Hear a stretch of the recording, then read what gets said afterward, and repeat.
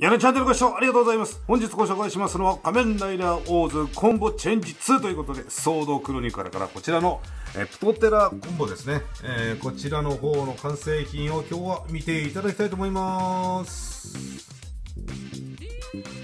では早速こちらプトテラコンボ見ていただきましょう。もう早速ね、回転台座に乗せて、今くるくる回して見ていただいておりますが、やっぱし背中の部分ですね、この羽がね結構軟質素材で結構柔らかいんでね、あんまり硬い感じがなくてすごく動きやすいです。あとこのマスクも外してシールとか貼ることができますが、これも軟質素材になってます。結構いろんな感じで気使った形のね、造形になってますね、作りがね。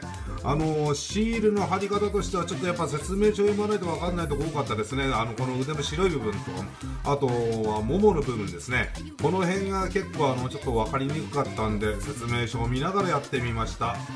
完成したのがこのような形になります。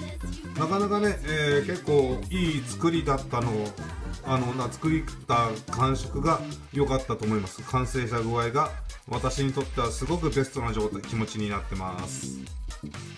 ではですね、こちらの、プテラヘッドトリケラアームについてましたこちらの、メダガブリューですね。メダガブリューのこれガンモードになります。これがついてます。こちらがまず第一のポーズになりますが、構えとしてはこんな感じになります。続きまして、ティラノレックのセットの方についています。こちらメダガブリューのアックスモードになりますね。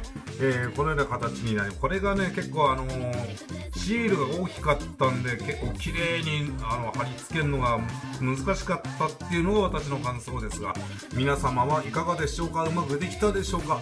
私が、完成させるとこのような形、これも一生懸命慎重にやった方なんですけど、このような形でシールを貼ることができました。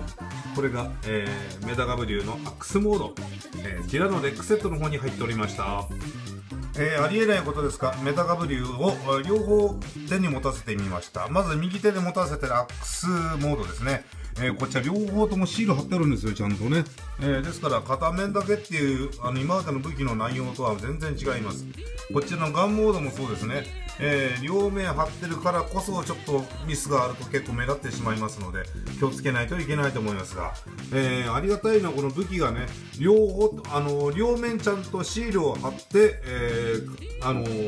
完成させることができるということで、本編ではちょっとありえないんですけど、両方、せっかくね、この食玩のパーツなので両方持たせたポーズをやってみました。プトテラコンボでライダーキックを決めてみました。こういう形のポーズになります。下を見ていくとこうなりますね。なかなか形としては僕綺麗だなと思って見てますが、皆さんはいかがでしょうか。今回は以上です。ご視聴ありがとうございました。もしよろしければ、チャンネル登録、コメント、評価の方よろしくお願いいたします。